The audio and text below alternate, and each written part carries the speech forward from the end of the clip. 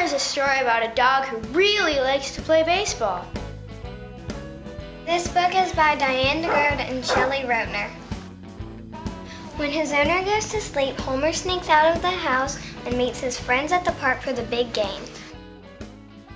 It's going to be the big game between the Doggers and the Hounds.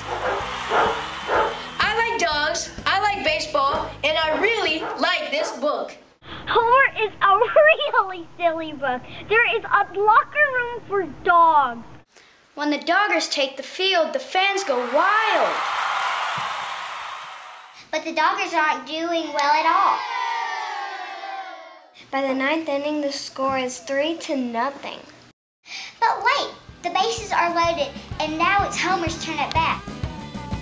Will Homer save the day? Read the book and find out. You can find more about this book at sillydogbooks.com.